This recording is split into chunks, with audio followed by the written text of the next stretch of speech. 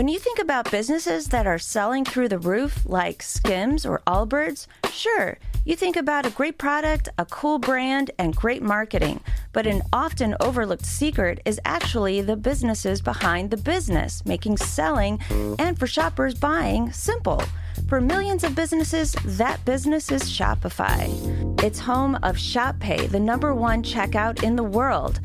You can use it to boost conversions up to 50%, meaning way less carts going abandoned and way more sales going through to checkout. Upgrade your business and get the same checkout Allbirds uses. Sign up for your $1 per month trial period at shopify.com/income, all lowercase.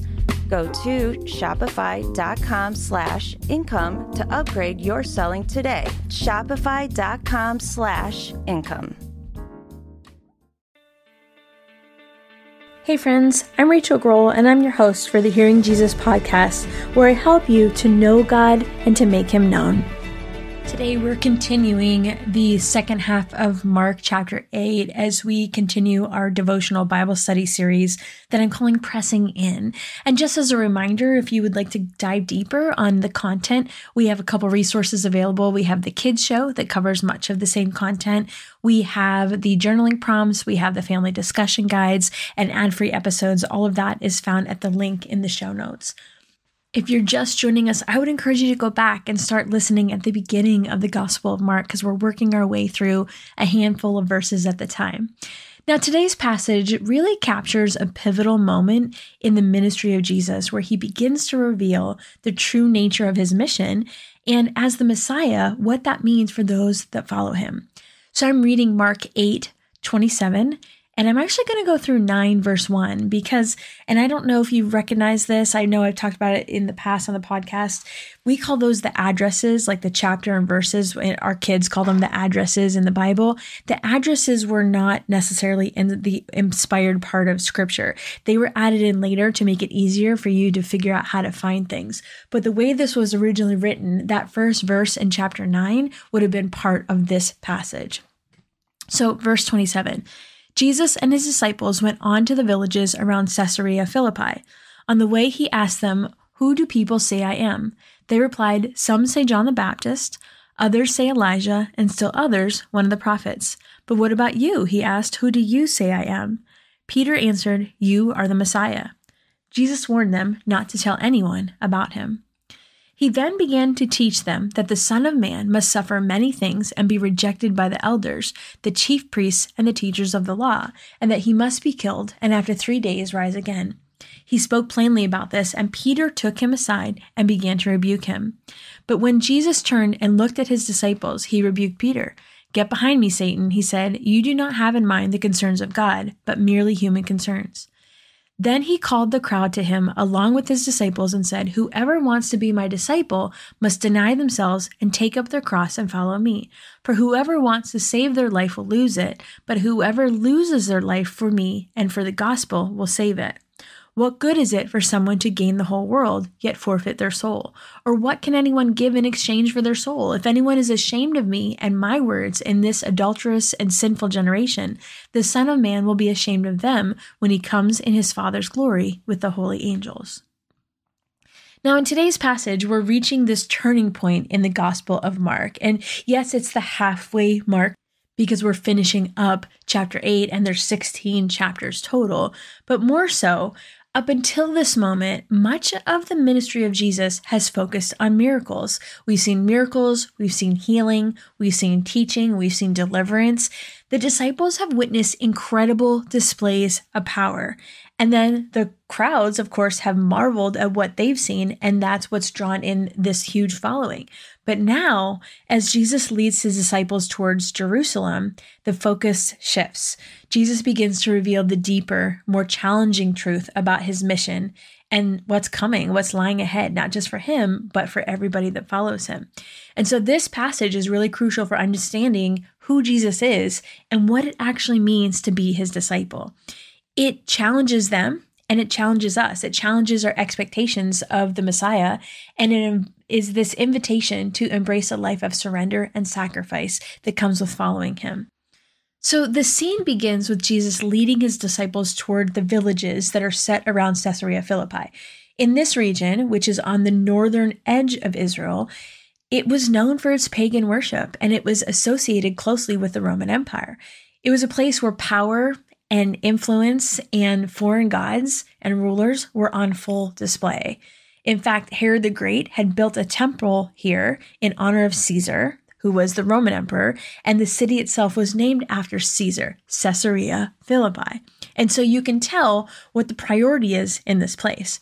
And it's an unlikely place far away from Jerusalem and the religious centers of Israel that Jesus chooses to ask his disciples some really important, deep questions. He starts with saying, "Who do people say I am?" And then the disciples respond by listing the various opinions that they've heard from the crowds. So some say Jesus is John the Baptist reincarnate. Some people say he's Elijah, who was the prophet who was expected to come before the Messiah. Other people think he's one of the prophets that God sent to deliver a message to the people. And so those answers reflect the fact that people did have a high regard for Jesus. They did respect him, and they saw him as somebody that's powerful, that he was inspired by God, but they had not yet grasped the full truth of who he was. So then Jesus asks a more pointed question. He says, "Well, what about you? Who do you say I am?" And Peter is the one that steps forward, and he makes this bold declaration, "You are the Christ." Peter's confession is a significant moment in the Gospel of Mark because he's recognizing that Jesus is not just another prophet. He's not just a teacher. He is the Messiah, the one that they've been waiting for, the one that is sent by God to deliver the people of Israel. And this confession marks this turning point in the understanding of the disciples of who Jesus is, what his identity is. And so that's interesting because what we'll see later is Peter and the other disciples don't still fully understand what it means for Jesus to be the Christ. So yes, he can say, "You are the Christ," but he doesn't quite understand what that means if he is the Christ. And like a lot of the Jews at the time, there was this expectation that the Messiah would come and be this powerful political leader, someone who would overthrow Rome, that would establish an actual kingdom on earth and do it through a military victory. And so their vision for that was this triumphant king who would come and restore Israel to their former glory and bring about justice and peace. But the mission of Jesus was bigger than that and harder than that. In our own lives, I think we have these expectations of who Jesus is and what it means to follow him. We may have this belief that following Jesus brings comfort or success or happiness. But as we start to see in this passage, the path of discipleship is not always easy. In fact, we call it predictable resistance. The minute you start following God's plan, the enemy's going to try to attack. It's just predictable. But Jesus calls us to follow him on this road that leads to the cross, a road that is marked by sacrifice and surrender and persecution. That challenges us to let go of our agenda, of our expectation, and lean into trusting God's plan. Even though it's difficult, it's ultimately for our good, and it's for the impact of the kingdom and for God's glory. And so after Peter confesses, Jesus begins to explain what it really means for him to be the Messiah. He tells his disciples that the Son of Man must suffer many things and be rejected by the religious leaders and then be killed. And after that, in 3 days, rise again. That was not what the disciples were expecting. In their minds, the Messiah was supposed to be a triumphant figure, and he was going to defeat Israel's enemies, and he was going to establish this kingdom. The idea that the Messiah would suffer and die was not on their radar. It was unthinkable. And Peter, who's still holding on to these expectations, pulls Jesus aside, and he starts to rebuke him, which is so a Peter thing to do. But in Peter's mind, a suffering Messiah did not make sense. He was motivated in love. He just couldn't reconcile the idea of Jesus as a Messiah who would be rejected and killed. That did not match up this idea he had of this victorious king. And so Jesus responds to Peter in a rather unique way. He says, "Get behind me, Satan." He says, "You do not have in mind the concerns of God, but merely human concerns." I think Peter's reaction is telling. It reveals how difficult it can be for us to accept God's plan when it does not align with our expectation. Because like Peter, we want Jesus to fit into our vision of what we think he should be. We may want him to bring victory without suffering. We may want him to bring success without sacrifice. But Jesus, he rebukes Peter, and that reminds us that following him means surrendering. Surrendering our agenda, surrendering our idea of the way things are supposed to go, and leaning into trusting that God has the greater plan, even when it involves our pain and our loss. That's hard. And Jesus uses strong language when he calls Peter Satan. And it's not necessarily because Peter is evil, because in that moment, Peter is trying to divert Jesus from this path that God set before him, this path that leads to the cross. It was done in love. But Satan's temptation in the wilderness, that's exactly what he offered him. He offered Jesus power without suffering. And Peter is echoing this same temptation. And Jesus knows that the only way that salvation can happen for them and for us and for the world is through suffering and death. Peter was motivated in love, but the enemy was operating through his words. I think for many of us, there is a temptation to take shortcuts in our faith because we don't want to necessarily go through the difficult parts of following Jesus. We want the easy parts without realizing that that also comes with the difficult parts. But Jesus calls us to embrace the cross. What does that mean? Well, it means trusting that it's through surrender and sacrifice that's where we find our life when we lay it down. And so just as Jesus, his path to glory went through the cross, our spiritual growth goes through the cross too. It involves challenging. It involves suffering. It involves predictable resistance. It's part of it. Now, it doesn't mean that we can't have peace in the midst of that. It doesn't mean that we can't see God's hand provision in the midst of that. But sometimes it's hard. Greetings and God bless. This is Tyler Burns. And this is Dr. Jamar Tisby. And we want to invite you to check out our podcast, Pass the Mic, Dynamic Voices for a Diverse Church. Pass the Mic has been speaking directly to the core concerns of Black Christians for over a decade. On our show, we've got interviews from theologians, historians, actors, activists, and so much more. Not to mention heartfelt, open dialogue on some of the heaviest issues facing the church in the United States. Be sure to subscribe to the show on iTunes, Spotify, YouTube, or wherever you get your podcasts. We'll see you there on the next Pass the Mic.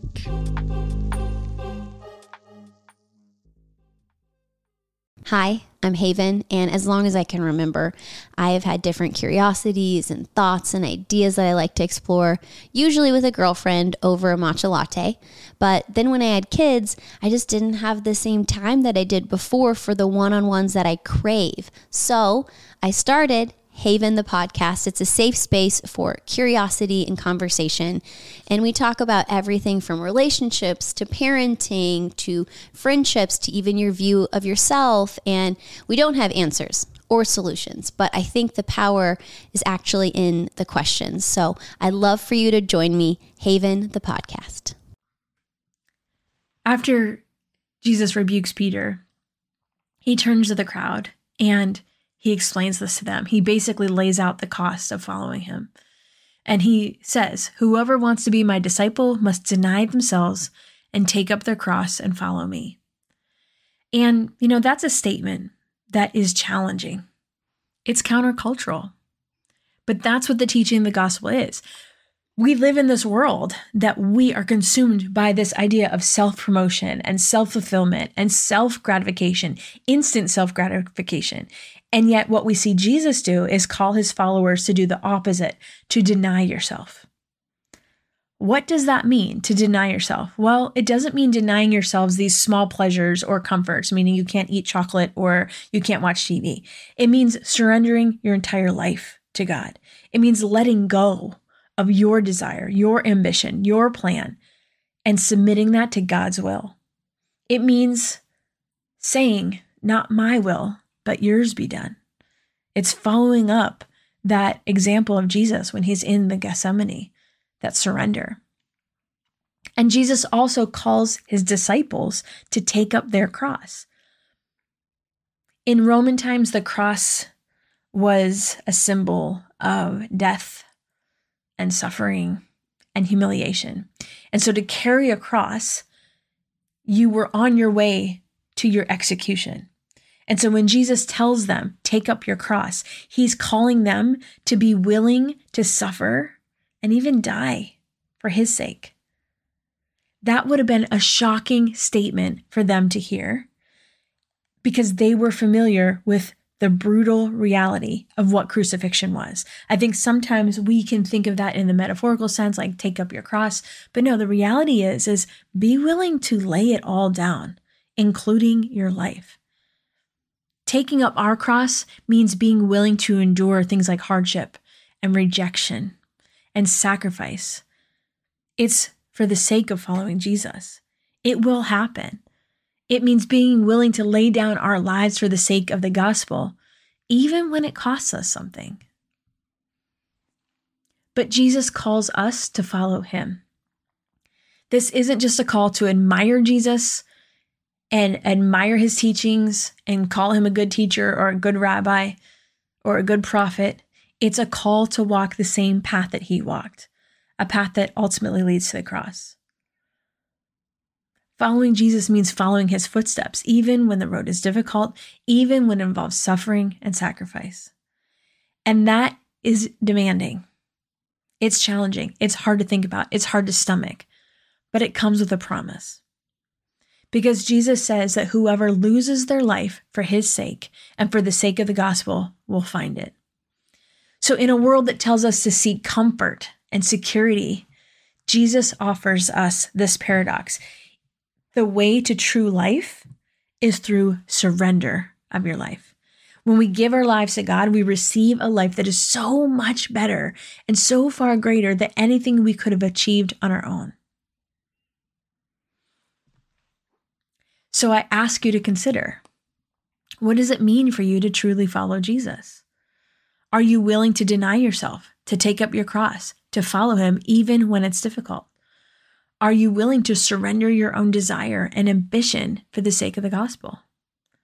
The call to discipleship is not easy, but that's the path to true life. Towards the end of this passage, starting in verse 35, there's this rationale that Jesus gives for his demands. He says, whoever wants to save their life will lose it, but whoever loses their life for me and for the gospel will save it. I think in this world, we are so often taught that the way to happiness and fulfillment is through this idea of self-preservation or accumulation of things and success. But Jesus, he takes that logic and he turns it upside down. He tells us that the way to true life is not by holding on to it, but by giving it away. It's by surrendering our lives to God and to his will, even when that involves sacrifice or suffering. That's when we find true life. That's the life that God intended for us. So Jesus goes on and he asks these two penetrating questions. He says, what good is it for someone to gain the whole world, yet forfeit their soul? Or what can anyone give in exchange for their soul? And I think we need to sit with that for a minute because these are questions that force us to consider our own priorities. What are we striving for? Are we focused on gaining success and wealth and approval? And is that at the expense of our relationship with God? See, Jesus reminds us that nothing in this world is worth losing your soul. Pursuing the things that the world offers is a distraction from what really matters, which is our relationship with God and where we're going to spend eternity. We live in this culture that just prioritizes material success and branding and platform and personal fulfillment and all the things. But Jesus is challenging us to see life through the lens of eternity, the things that are going to last. Because the things we achieve in this life, whether it's wealth or power or popularity, all of that stuff ends the moment we die. What matters, what lasts, is our relationship with God and how we live for his kingdom while we're here. And Jesus calls us to lose our lives for his sake and for the sake of the gospel. And as we trust in him and we do that, we find this life that is so much richer and so much more fulfilling than anything this world can offer. And if you've been somebody that has chased that, you know. I mean, I spent time chasing that before I fully decided to chase Jesus. And I know that you're always seeking more because it's never enough to fulfill you. Jesus gives a warning in verse 38. He says, if anyone is ashamed of me and my words in this adulterous and sinful generation, the Son of Man will be ashamed of them when he comes in his Father's glory with the holy angels. That's a powerful reminder. It's a reminder that our allegiance to Jesus has to be the same behind closed doors as it is in front of crowds. It has to be unwavering. Even when the world rejects us or ridicules us or we get attacked for our faith, we're called to stand with Jesus because our ultimate reward is not even in this life, but it's in the next one. And then verse 1 of Mark 9, I'm going to go on to that because it's this conclusion of this entire section with this promise. He says, truly, I tell you, some who are standing here will not taste death before they see that the kingdom of God has come with power. That verse has been interpreted in a lot of different ways. And you can see even sometimes it's lumped into the next section of verses. Some scholars believe that it refers to the transfiguration, which is coming next. It's right before the transfiguration. And we'll study that tomorrow, but that's where Peter, James, and John witness this glimpse of Jesus in his glorified state. Now, there are others that interpret this as a promise that is pointing to the resurrection and the coming of the Holy Spirit at Pentecost, which is also coming very quickly. And that's really when the disciples start to experience the power of the kingdom of God in like a new way. But others see it as this reference to this final return of Jesus. Either way, the message is clear. The suffering and death of Jesus is not the end of the story. The resurrection reveals the power and the glory of God's kingdom. And as his followers, you and I get to share in that victory. And so this path of discipleship may involve hardship and sacrifice and suffering, but it also leads to this promise of eternal life with Jesus. The promise gives us this hope that as we walk this path of discipleship, as we face this predictable resistance, the cross is not the final word. The resurrection is. Let me say that again. The cross is not the final word. The resurrection is. And so while we may experience hardship and rejection here in this life, we have this assurance that God's kingdom is coming in power. The resurrection is the ultimate proof that God's power is greater than anything this world can offer. And ultimately, the victory has been won. So as we face these challenges in our journey, there's comfort there. There's comfort that there's this promise that God's kingdom is already breaking into the world. In the scholarship world of things, we call it the already, not yet. It's already breaking into the world, but it's not yet complete.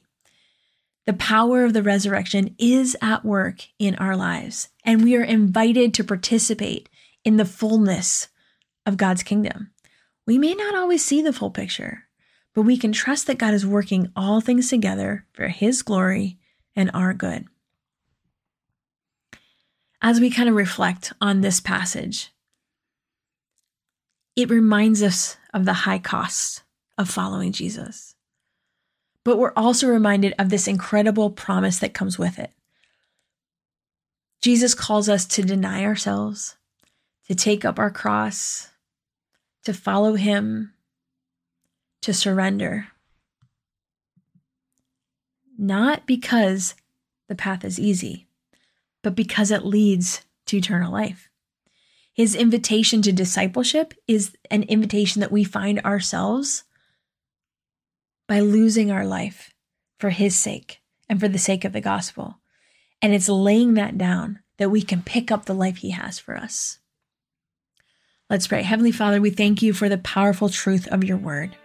We confess that, like Peter, we often struggle to understand the way of the cross. We want to follow you, but sometimes we hold on too tightly to our own desires and our own plans. Help us to trust in your will, even when it's hard, even when it requires sacrifice. Lord, give us the strength to deny ourselves, to take up our cross, and to follow you with all our hearts. Help us to live with eternity in mind, knowing that the things of this world are temporary, but your kingdom is eternal. God, give us the courage to stand with you, even when it means facing rejection or ridicule or persecution from the world. Lord, we thank you for the promise of the resurrection and the hope of eternal life with you. As we walk this path of discipleship, remind us that you are with us every step of the way, leading us to the glory of your kingdom. We give you all the praise and the glory, and we ask your strength as we seek to follow you faithfully. In Jesus' name, amen. Hey, friend. Every day when I finish the podcast, I feel so confident that this is one of the things that God created me for. And my journey is not unlike yours. I had a season in my life where I was doubting God's voice. I felt insecure about the things I thought he might be telling me to do. If you are in that place, I want you to know that I offer spiritual direction and life coaching to help you get unstuck. Maybe you're struggling with something and need an objective biblical opinion. Maybe you need some help working through something that feels a little heavy. Maybe you feel called to write or start your own podcast, or maybe you just want to learn how to hear God's voice more clearly. For me, when God started to reveal his plan for my life, I found my purpose. And part of that purpose is to help you learn how to grow in your relationship with him. My heart is to help guide you in this area so you can step confidently into the calling God has for you. If you would like to start spiritual direction or life coaching, I am opening up space for a couple more clients this quarter. You can head to shehears.org/coaching to learn more.